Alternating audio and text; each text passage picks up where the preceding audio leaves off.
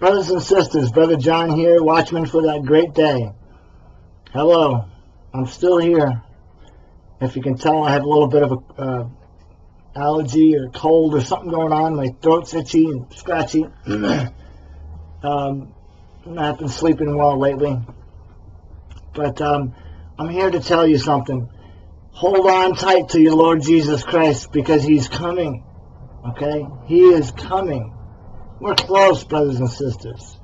There's no need to worry, okay? Don't worry. As the day gets shorter and the daylight savings time comes in and goes out, which is getting ready to November the 6th, no more daylight savings time, so we set the clocks back an hour, and it gets darker and darker earlier, right? It gets darker at 4 o'clock in the afternoon eventually.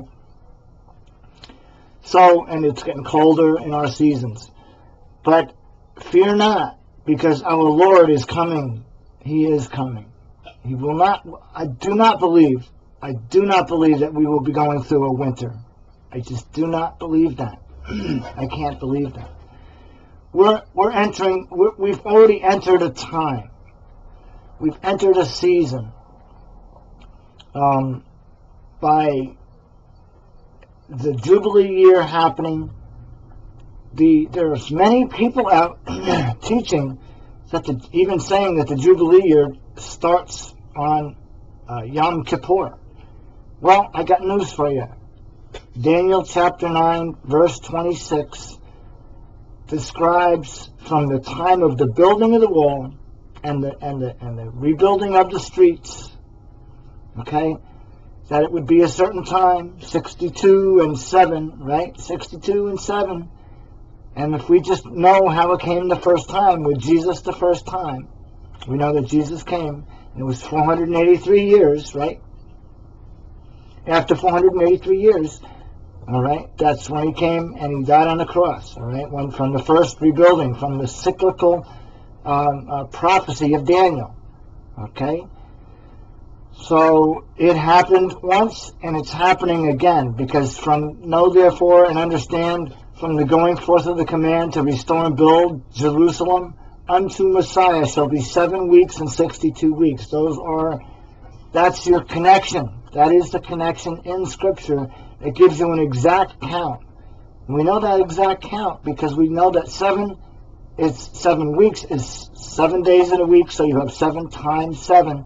49 years, okay, it turns out that the weeks are years, and we have 62 weeks, which was also the 62 times 7, 434 years, okay, so the total amount of those years would be 483 years, okay, so we have an obvious connection. And where did those years end? The total of 7 and 62. They ended last year on September the 23rd, 2015. On Atonement, from the exact count, okay, the total of 183,770 days, which is the total of 7 and 62, which is 483 years in days. So, we've finished the Jubilee physical count, okay? Remember Habakkuk. Habakkuk says, though it tarry, wait for it. It's yet for an appointed time, but wait for it. Okay, wait for it. It's going to happen on an appointed time. Appointed times are moedims, all right? Feasts, seasons, okay? God gave the sun and the moon for signs and for seasons, okay? Seasons is the word oath, which means festivals or a sign. It's a sign. Moedim is a season. Okay, the season is a feast and a festival.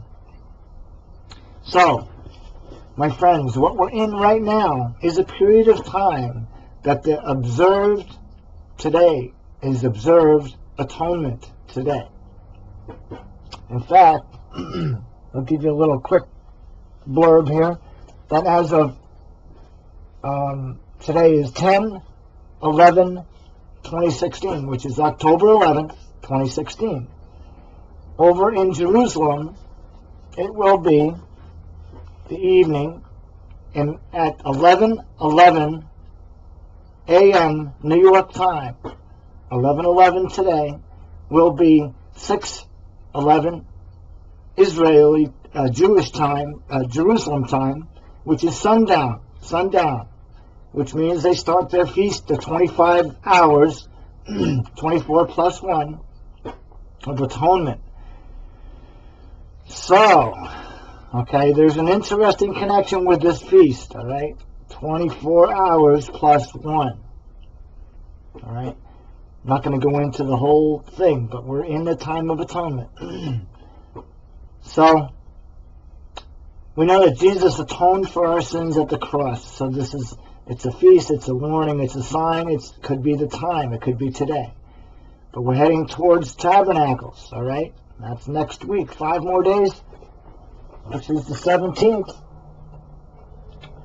So, actually 7 more days. 1, 2, 3, 4, 5, 6, 7. 7 more days from today, counting today. 7 days. Should I say 7-day warning? I could. It's very possible. But the thought is that we know that where we are. Okay, now I'm just trying to give you a little encouragement, and I'd ask you to pray for me. There's my throat, and I'm not sleeping very well. Excuse me. What I'd like to read you is a couple of scriptures today.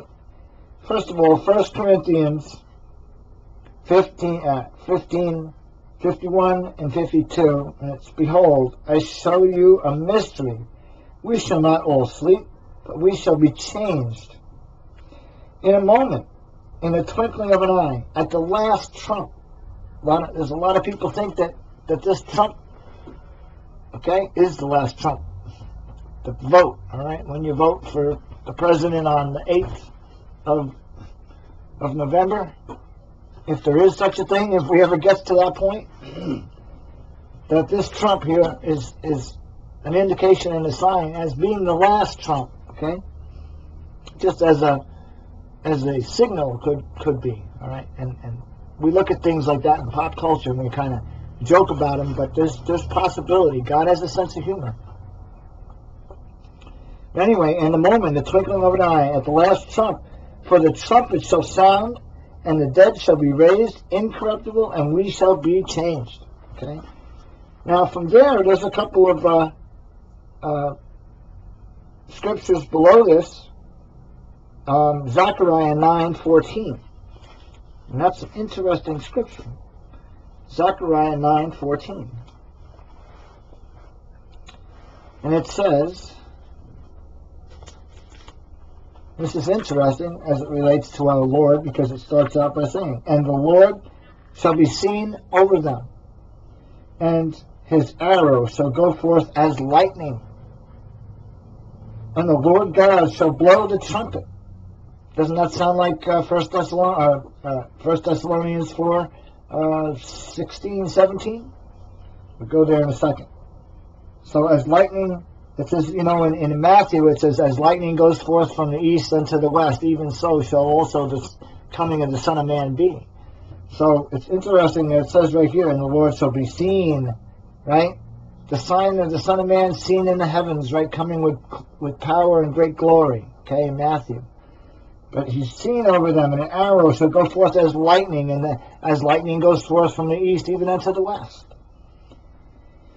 "And the Lord shall blow the trumpet, and shall go with the whirlwinds of the south." We've got to run over here and look at that in 1 Thessalonians. Because the Lord himself shall descend with a shout, right? Yep. From heaven, with the shout and with the voice and of the archangel, and with the trump of God. Okay, so God is definitely being spoken of right here in Zechariah 9, right, where it says, "And he's seen over them." Okay, sign of the Son of Man will be seen over them. The Lord will be seen over them. Matthew 24, 30. Let's see. "Then shall appear the sign of the Son of Man in heaven, And then shall all the tribes of the earth mourn, and they shall see the Son of Man coming in clouds of heaven with power and great glory.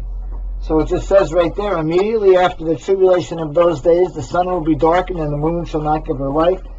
Right? The stars will fall from the heavens and the powers of heaven shall be shaken. Right? Oh, by heart, I read that. And powers of heaven shall be shaken, and then shall appear the sign of the Son of Man in heaven. And then shall all the tribes of the earth mourn.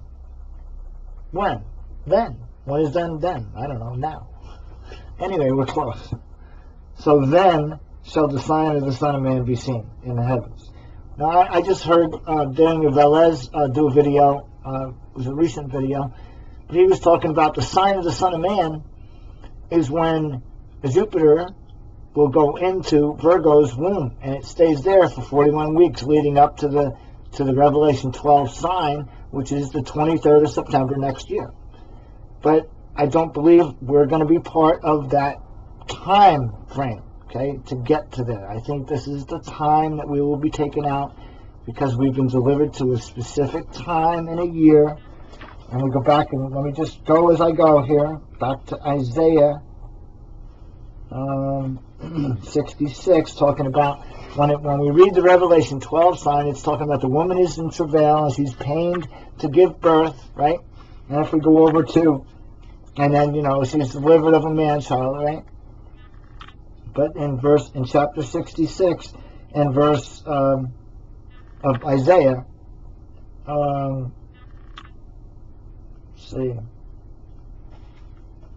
verse 6, right? Yep, 66:6. 3:6 is not a good number, but anyway, a voice of noise from the city, a voice from the temple, a voice of the Lord that rendereth recompense to his enemies. Remember, we're not part of that enemy.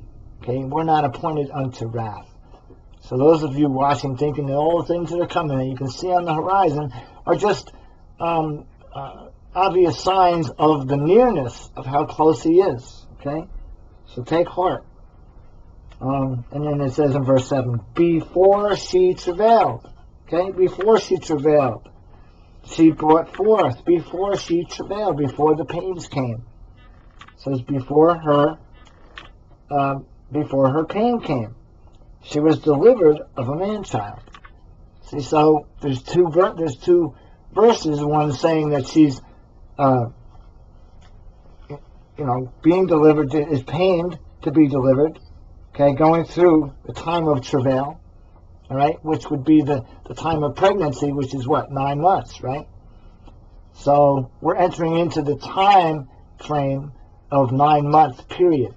The 9-month period where Jupiter actually goes into the womb of Virgo, all right, and stays there for 41 or 42 weeks until that sign, when then Virgo comes out in that particular sign, the Revelation 12 sign next year. Okay, but there's a time of paining to be delivered, going through pains. Okay, but in Isaiah it tells us that she brings forth before she goes into labor, before she pains, before she has her pain. Okay, you see, so there's a connection here to where we are right now, to be taken out. The rapture is close. Our Lord is close. Just keep trusting that we're in that time. Okay, that's all that I really wanted to share with you, because it's important. It's important that we don't lose our place. All right, our hope. Okay, God knows that we have little strength. We're struggling, all of us, and we're hanging in there. Okay, but we're hanging in there by the grace of God. Okay, by His grace. All right, that's the important thing. We trust Him. We lean not to our own understanding, and He will deliver us. As long as we acknowledge Him in all His ways, then He will deliver us. He will direct our footsteps. Okay, so no matter how long, even if we had to go till next year, which I don't believe. Okay, I don't believe it. maybe if you talk to me after, if we're here in February or March or something, you understand. The main thing is right now. The main time frame where we've been delivered to is right now. And to go further to another year, another time marker, it's too much right now. The only way we can really take this is in little bits, okay? So take it right now. Trust that God, that our Lord is at the door. He's at the door. The time is near, all right? The rumor came, remember Jeremiah 51:45 to 47, the rumor came one year, then in another, okay? And this year is the one where the violence is in the land. And God says in verse 47, of Jeremiah 51, that, behold, the days come that he will judge the graven images, okay?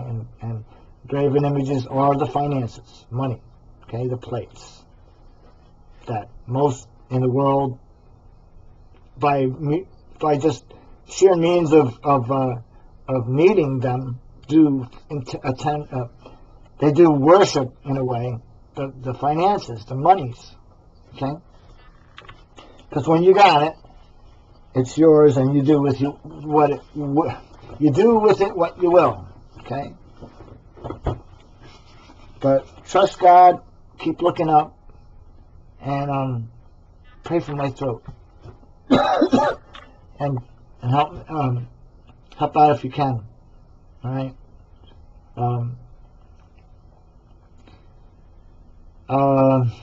God bless you all. The Lord loves us, and He's close. Well, that's all I'd like to say. I'm glad I got to share that with you this morning. God bless. Brother John, out.